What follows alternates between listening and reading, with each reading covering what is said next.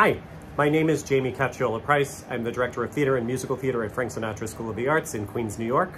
I discovered during our sort of COVID hiatus, COVID years, that I, as a teacher, was not always taking care of myself. That time away sort of made me realize how much time I was really giving to the profession and how much that was really taking away from me, not being able to see the people in my life that really mattered.